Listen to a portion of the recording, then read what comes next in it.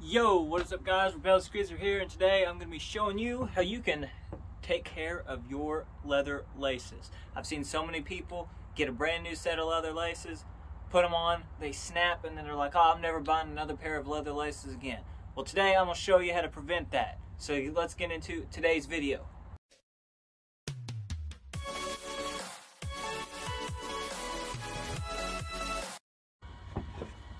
So, basically, what I've done is I've got a bowl of canola oil here. A lot of people are going to say, oh, it's going to rot it over time. I've had this pair of leather laces for over 2 years now.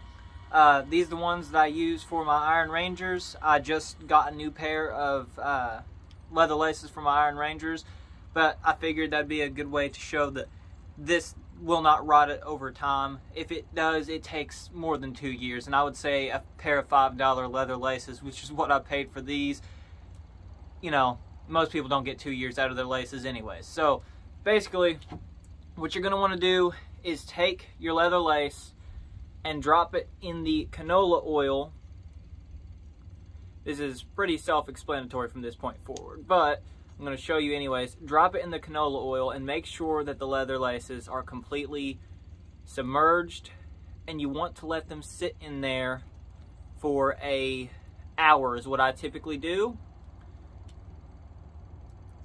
Alright, they're completely submerged. So what we're going to let them sit here for about an hour and 30 minutes, something like that. The reason I'm outside is because on the inside, there's people on the inside of my house, my family, and I didn't think you guys would want to hear that in the background.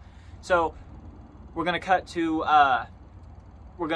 well, you guys, it'll last you guys about, 2 seconds, but for me, it's going to be about an hour and 30 minutes. Before I do that, though, I would like to say I appreciate all the views I've been getting. There's been a lot of people liking my videos. I started off getting, 10, 15 views and no likes or anything like that, but ever since I've started to stay consistent with my videos and get my hands all oily and just put a lot more work into my videos, I've been getting a lot more feedback. I've seen a couple of people commenting, and I appreciate it. And I'd like to, my goal is to get around 30 subscribers.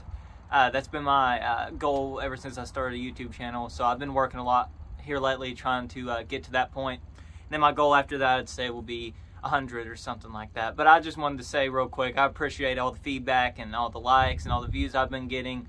It's really paid off. I appreciate it. Alright, so I've just hung them up like this. That way there's, this is how you get them to dry faster, is just hang them a little bit wide, so that way it's not one big long string and they're constantly dripping down for a long time. I typically let them dry for, 3-4 hours, something like that. Now that I've got them outside here, they shouldn't take too long, but that's how I'm going to let them dry, and there you go. Once they dry, I'll be right back. Alright, so the leather laces are nice and conditioned. That's basically what you're doing, is conditioning them.